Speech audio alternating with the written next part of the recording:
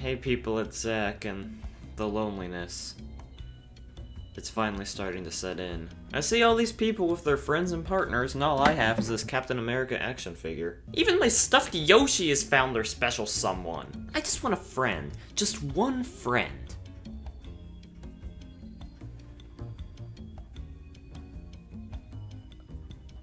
That'll work, I guess. Pixar is the most well-known name in animation. They're the pioneers of the genre. They've made some of the first computer-animated shorts and movies. A lot of people think that before Toy Story, there really was nothing else. This isn't true, however. Toy Story and Pixar's other shorts might have been the most well-known, but they certainly weren't the only ones. Although there weren't that many more, mainly because other studios thought computer animation wouldn't be successful. Obviously, they were proven wrong once Toy Story came out, but Pixar really didn't have much competition in their early years. It wasn't until the 2000s where other studios really started pumping out other animated films to compete with them. However, there was one studio that beat Pixar in the race to computer animation. Veggietales, produced by Big Ideas Studios. Obviously, Toy Story was a lot more impressive since that was a full movie and Veggietales was just a show, but the fact that Bob and Larry were around before Woody and Buzz is pretty impressive. People didn't even know Toy Story existed in 1993, so to them, these were the first real computer animated characters. It was the first time people had seen characters like these. When the first Veggietales episode came out, obviously it looked a little rough, but over time the series grew in terms of animation quality and in terms of popularity. Crazy to think that a tomato and a cucumber could achieve this level of success, but whatever, I'm not that devastated that two vegetables are doing better than I am. And with this level of success, there was bound to be some merchandise and some movies. There always is. There actually wasn't as much merchandise as you would expect. It still existed, obviously, but not to the level that you would think. Like, I personally don't think I've ever seen Veggietales merch in a store. I'm sure it's happened before, but I certainly don't remember. And then, yeah, there were some movies, too. The first one was Satan. Yeah, that one flopped at the box office. It was a recreation of the Bible story about Jonah, so Big Idea decided, the Bible can't help us, but pirates can. So 6 years later, in 2008, they produced this movie in all its glory. That's a strong word. In all its greatness, and all its colorfulness, in all its atoms. This film started production in 2005, although Phil Fisher, one of the creators of Veggietales, had the script completed in 2002, but Big Idea was struggling at the time, so they had to keep pushing it off, but it finally released in theaters on January 11th, 2008, to critical praise across the board. What I mean is that they praised it for being so mediocre. It's okay. At least that's what most of the critics thought. Cute and fun, but certainly not very deep. But that's what they think. People have these signs for a reason. Well, let's see, after we take a trip down Box Art Lane. Well, on the front here, we got Universal Pictures and Big Ideas present a Veggietales movie. Well, good, for a second I thought this was part of the Cars franchise. Clever tale for kids and adults alike? Who talks like that? Daily Herald, are you sure you're not all robots? Please, just don't tell me that it's full screen. Full screen. On the side, oh hi Larry, full screen again. Set sail for adventure. It's a grape. We got a summary of the movie and some special features. Ooh, all new extended ending. Finally, after all these years, we can finally see how this movie was meant to end. Oh, it feels so good to have a best friend. I'm noticing a concerning lack of vegetables. Oh, there they are. Yeah, they don't have hands, so they kind of just levitate everything they hold in their hands. Except for this guy, who's the bad guy of the movie. I think I'm gonna call him the Big Bad Pair. The Big Bad Pair and his crew are fighting this other ship, and I guess this guy here is the prince, and he's the Big Bad Pair's nephew. He is not a pair. The Big Bad Pair is upset because he was banished, so now he's gonna take the prince hostage. Don't go with him, Prince! Do something! Well, he actually does manage to escape for a second, but he immediately gets captured again. The Big Bad Pair sends one of his men down to look for the princess, but luckily she's hiding underneath the floor along with this person. The princess tries to go out and fight, but then she realizes she doesn't want to die, so instead she pulls out this metal ball thingy that's supposed to be a help seeker. Well, hopefully it'll get help, but it plunged itself into the water, so I'm not too confident. Then we cut back to the present day, and we see a show being put on at a restaurant. There's two girls sitting at a table, and then we see their boyfriends, and one of them is Larry. Wow, I never would have guessed! She asks Sedgwick, who's the yellow guy, to go and get barbecue sauce, and the other girl asks Elliot, who's Larry, the same thing. But they both say no because it's in the back room, and they're scared. Scared of the back room, or scared of barbecue sauce? So they decide to ask their friend George, and he's in a bad mood because his wife is cheating on him with Sir Frederick. And I mean, who can blame her? Look how cool this guy is. I love murder, I love murder, I love murder, I love murder, I love murder, I love So later on in the night, they're cleaning up in the restaurant when this random guy pops out of the table. He tells them something about adventure and crabs and donkeys, and then he leaves. Larry thinks he means they should be in the show, so they decide to audition. Look, just murder a guy and you've got the part. Well, they don't, and they ruin the whole set, and they get fired and kicked out of the restaurant. But that's when the orb shows up in front of them. George and Sedgwick think it's a bomb, but Larry doesn't think it's a bomb, so he pushes the button and a rowboat falls from the sky. Then he pushes it again, and this time they get teleported to the ocean. They row over to a ship they see, and the princess we saw earlier is there. The butler doesn't trust them, but the princess does, so she welcomes them aboard and they set sail. And man, if Sedgwick talked about TiVo right now, I would eat ketchup-flavored seasoning. So, you guys got TiVo? No, TiVo. It's the recording thing with the TV thing. Sedgwick! So anyway, they start setting sail and they run into a bunch of rocks, but George is fine with it. What's the worst that could happen?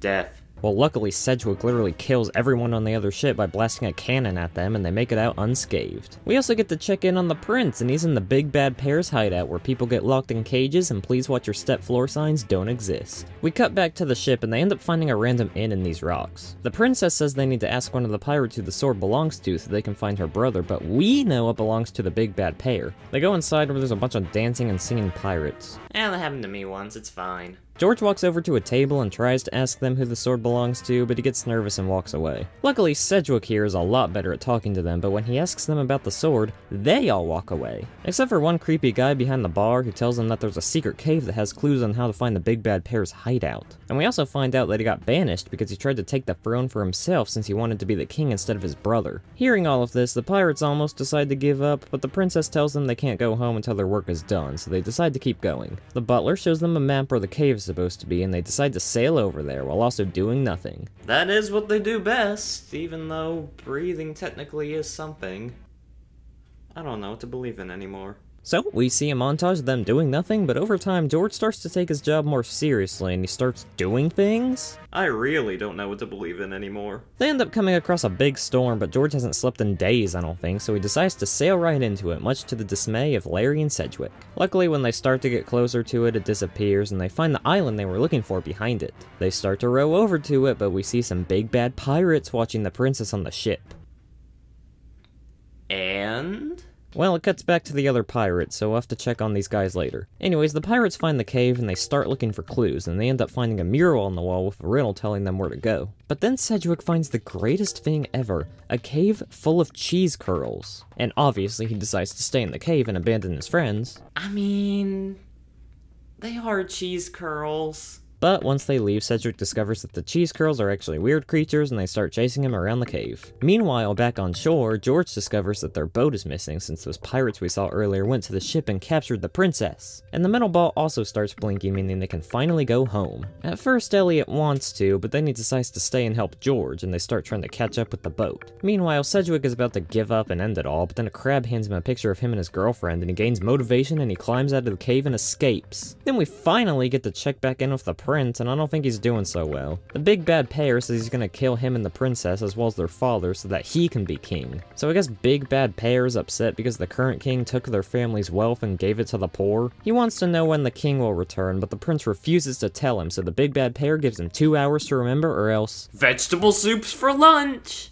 We cut back to George and Elliot, and they find the island the fortress is supposed to be on, so they land on the beach and start looking for more clues. Elliot starts playing with some little rocks, and then a pathway opens up in the mountains, but he also ends up waking up some giant rock people that live on the mountain. Oh, kinda funny, I used that as an excuse in elementary school once. There's a whole family of them, and right when it looks like vegetable soups for dinner! Sedgwick swims to the shore, and the cheese curl creatures start chasing him, which causes the rock family to laugh, and they take the cheese curl creatures for entertainment. The pirates have to get going, otherwise they won't make it to the pathway in time, since it's starting to close. Well, considering Sedgwick literally just swam 92 nautical miles, I don't think they have that much to worry about. But instead what happens is the giant rock guy creates a big splash and he sends them catapulting into the fortress. Once they're there, they get attacked by a giant metal dragon. Funny, I also used that as an excuse in elementary school once. Anyways, Elliot gets eaten by the dragon thing, but he finds a lever inside and he shuts it down. They head inside of the fortress and they end up finding the dungeon where the prince and princess are being kept.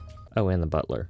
They notice that the keys are hanging above one of the cells, and there's a guard under them, but luckily Sedgwick has his little robot contraption, and he's able to retrieve the keys, and he gets them out of the cell. But of course, the butler has to make a mistake and slams the door, which wakes up the guard. Just kill him like Sir Frederick. The big bad pair shows up and he tells the pirates he's gonna kill the princess if they don't tell him when the king will come back. Luckily, George remembers that old guy's words, something about donkeys, and he sees a donkey on the chandelier, so he throws the sword at it and it comes crashing down and decapitates the big bad pair. Do you even know what happens when you decapitate the big bad pair? Well, I guess you get chased down the hallways, but luckily the metal ball summons a rowboat for them, so they're able to escape down the stairs. They arrive in a big water storage area, and George makes it drain, and they go flying out of it. But the big bad pair puts his body back on, and now he and his men are chasing them with their ship. They start shooting cannons at them, but then the king breaks through the rocks and destroys the big bad pair's ships, and he ends up drowning, but not without swearing vengeance, as all good villains should. Anyways, the king awards them all medals, he gives the speech about adventure and bravery and what makes a good hero, and they go home. But guess who grabs onto the boat when they're about to leave? The big bad pair guy, and he follows them to the present. Oh, I thought that was Thomas Jefferson. He starts attacking Sir Frederick, now look who's the one getting killed, but the pirates swoop in and try to stop him. They engage in some battle shenanigans, but the ball starts blinking and they send him home. But right at the end of the movie, the ball starts blinking again, so I guess they're going on another adventure, but we'll never get to see it. But that's fine, because this movie was pretty good by itself. The big bad pair was an okay villain, and some of the jokes were actually pretty good, although some were a little outdated. What manner of magic is this? It's no magic. It's Radio Shack. Although honestly, about halfway through the movie, I did start to get a little bored. Really not much happens when they get to the sea. It's just them sailing to a bunch of different places. The beginning and end are definitely the most interesting parts. But I'd say this is a very okay movie, and on the Zacker Tacker movie rater, I'd give it a 7.2 out of 10. I enjoyed some parts of it, but I don't really have any interest in watching it again for a while. But what matters most is that I made a new friend along the way. The pirates who don't do anything, you are a true friend, and I know that you will have my back no matter what. Wait, where are you going? Jonah? You were working for him the whole time?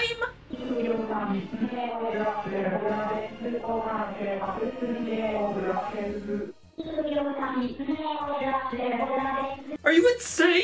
You were working for my enemy the whole entire time? I trusted you. I gave you my deepest, darkest secrets, and this is how you repay me?